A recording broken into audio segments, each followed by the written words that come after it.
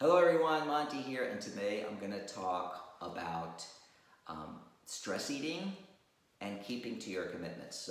I've had a very bad couple of days. We had torrential rainstorms come through here in Florida, and this brand new house that I built, which normally I wouldn't talk about figures, but it would be upsetting no matter how much I spent. But I didn't buy a cheap house. This house was $803,000. I put another $100,000 into it after I closed. New bathroom batteries, custom office furniture, new toilets, electric shades throughout the house, lighting fixtures, you name it, I've done it, okay?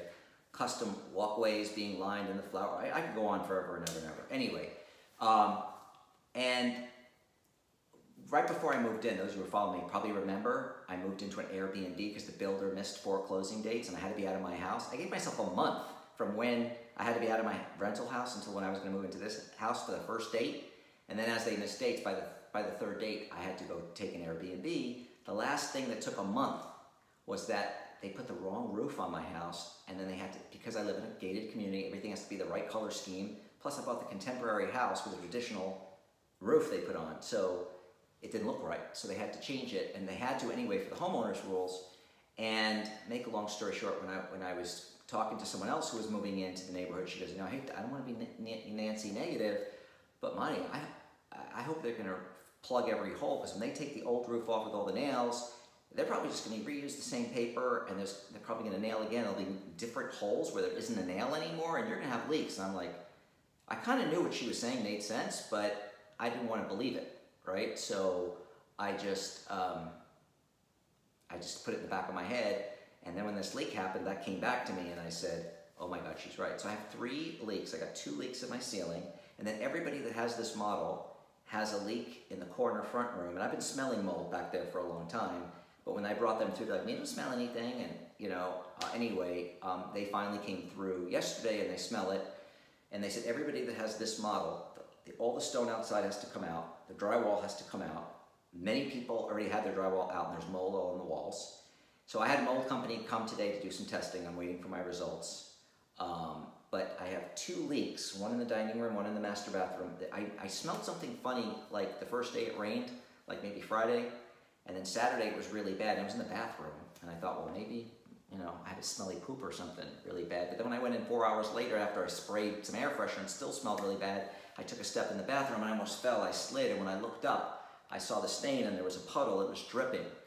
So I don't know if it's total design flaw, if this builder just hired a crappy roofer, or it's the whole thing with the nails. But I'm afraid that even with that whole scenario, if it was the nails, I'm going to continue to have leaks in this roof. So I'm really stressed out. So I started stress eating last night. The first couple of days I was okay. And I want to talk about keeping up to your commitment. So I always say, when you're going to be it's easy for us to make excuses. Oh, it's COVID. Oh, I got a leak. Oh, I got stress at work. It's easy to make excuses, right? But I say, look at the other side.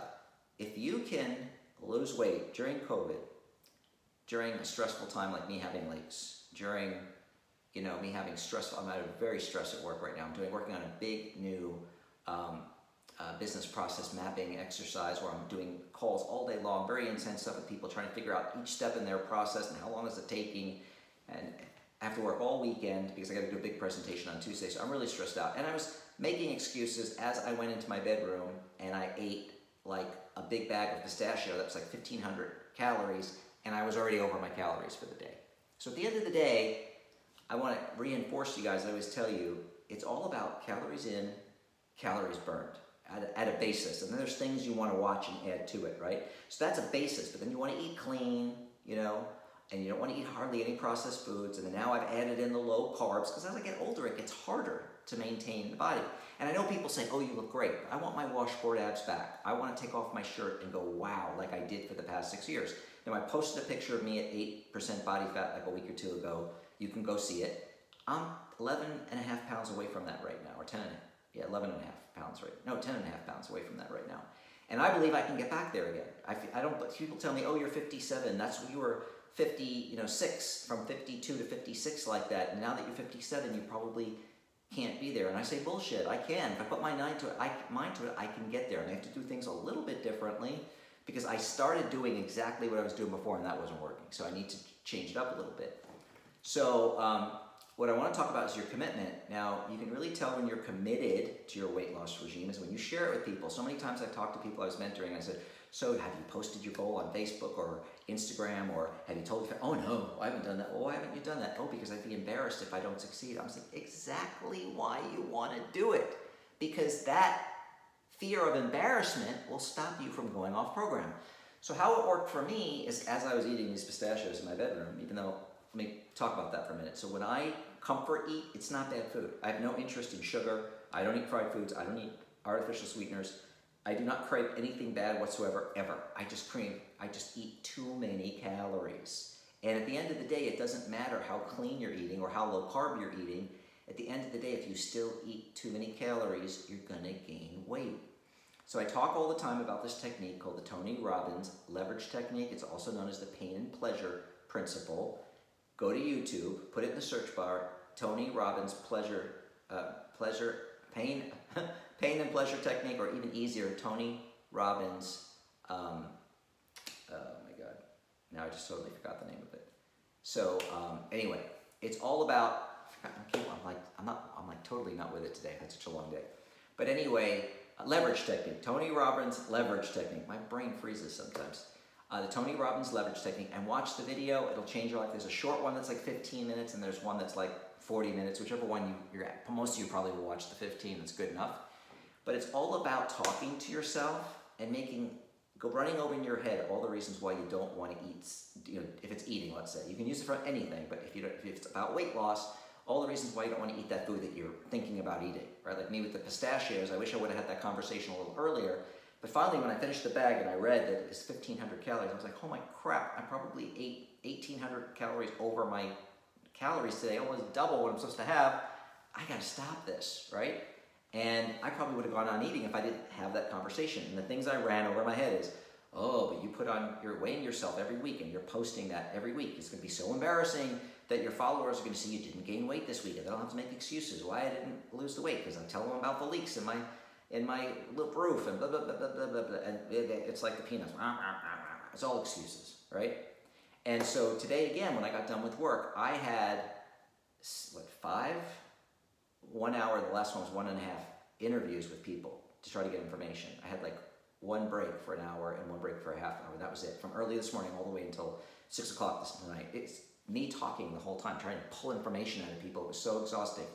So I wasn't going to work out, and then I used the leverage technique. Well, Monty, you already took 2 days off this week. You know you only like to take 1 day off a week. That's when you've been the most successful. And you know you're going to weigh yourself on Saturday or Sunday and post your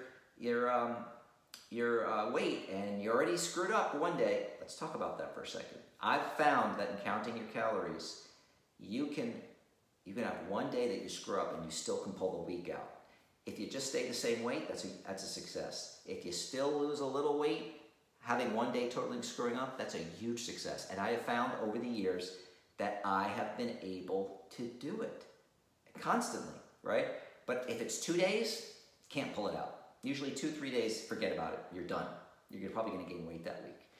So when I was thinking about not working out this evening, I ran over, oh, Monty, you want to work it? It's that talking to yourself and making the long lists of why you should or shouldn't do something. So, last night I stopped myself eating why I shouldn't eat anymore, and today it was why I should work out to try to recoup the week, and that I couldn't take off any time this week, and I had to work out really hard every day until Saturday or Sunday when I weigh myself, because I want to be successful this week. So the moral of the story is we always have stress. Everything happens at the same time. The biggest stress of week of the work that I've had in months. I got this big thing due Tuesday. And all my workshops are spread out over this week. I've got the leaks in the house. I'm trying to coordinate getting that fixed. I had the lawn, oh my God, all the stuff that's happening. My lawn company dumped all this fertilizer into my pool and stained the whole bottom of my pool, and I spent $1,000 having the pool cleaned and drained, and then $500 in water to get it refilled, and the stains are still there, and I'm trying to get the company to come back and fix that. And then my dog was in the vet yesterday because ever since the leak started, he's been shaking and trembling, and I think I have mold, and I think it's affecting him. And that $1,000 vet bills, 900 and something to be exact, ultrasound, Chang, it's not sushi, Chang, I had ultrasound, x-rays, blood work, and he was there all day for observation. So, and he had chest x-rays, lower abdomen x-rays, it was stool sample. They couldn't find anything wrong with him. And I asked him if mold could do it because he was coughing a little too, and I've been coughing. He said yes. That's why I thought I had corona, because I was exposed to my neighbor whose mother had corona, and I didn't know that she was negative or positive. Believe it or not, she lives in the same house with her, and she tested negative 10 days later, taking care of her mother, thank God. And, but because I was coughing. And maybe I was coughing all these last couple of weeks because there's mold in the house. So I got a mold test today. Also, the mold people came while I was doing one of my things. They took the samples in the air, and I should know tomorrow if I have mold or not. And I'm bringing the dogs tomorrow to the dog sitter for a week to see if Chang gets any better, because he's shaking, he's panting, he's like acting very strange. I don't know what's wrong with him, and they can't find anything wrong with him. So the moral to the story is, don't make excuses. I know we're all stressed out with corona. There may be another lockdown. You know, I shouldn't watch the news, and the news has been stressing me out. I'm so worried there are going to be riots. I'm so worried, is Donald Trump going to try and do a coup? What is he doing? I heard this million, oh yeah, and there's this million-man Donald Trump march coming up. Please do not engage with these crazy Trump people. They are crazy, okay? Just stay away from them. Let them all, maybe the herd will thin out. Maybe the herd will thin out.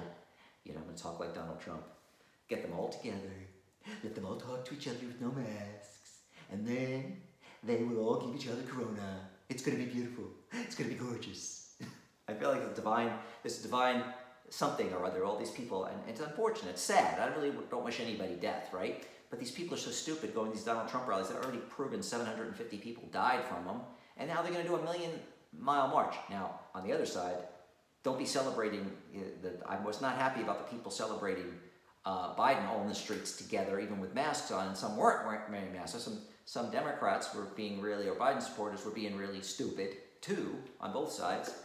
But anyway, please don't engage with the Trump supporters if they protest. These people are crazy. We just got to wait until Biden's in office and make sure, and then we know that these people will have consequences for their actions. Right now, it doesn't look like there's a lot of consequences for them, right? But there will be, right? So anyway, that's what's going on. I just want to let you know that stress eating is normal, but you have to talk to yourself, because who wants to be normal? I always say, you want to be, what's normal in this country is 70% of us are overweight and obese. I never want to be normal. I always want to be the best I possibly can be, and I strive for that every single day. And believe me, I always say I'm perfectly imperfect. I'm going to screw up. Lord knows I do. I say things I wish I didn't say. I'm probably going to be doing that to the day I die. But every day I try to learn from my mistakes, and I try to be better. And but I always want to be my best. I don't want to be like the herd. I won't be like everybody else. Everybody else goes to stress eating and goes, oh, yeah, let's get a pizza and a beer. We're all upset. Or let's bury ourselves in a gallon of ice cream. What good is that going to do?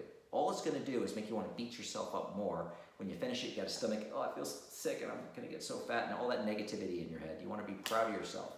Think about how proud of yourself you are going to be if you say, I got into the best shape of my life during Corona. I had this quarantine time, and I made the best of myself. And use that leverage technique to talk to yourself. And realize that even if you do have a bad day, because we're perfectly imperfect, we're always going to, nobody is perfect. Nothing in life is perfect. Nothing. But, okay, so one day, chalk it up to, okay, you can still pull the week out, and you could, the first thing that probably could happen is you stay the same, which to me is a win, or even better, you still lose a little weight because you only screwed up that one day and you were great the rest of the week. So if you screw up, say, okay, I can still pull this out the rest of the week and focus on that. Because maybe extra exercise, maybe a little less calories, and you can pull it out. And then again, don't forget to make your commitments, share your goals with a friend, write it down, look at it, use an app, you're tracking it, look at it every day in the app, what you're doing, what you're eating, you know, and reinforcing positive that, hey, I ate under my calories today. I'll talk about the low carbs in the next chat. I'll talk about carb cycling because I think it's really working for me. I feel so much better.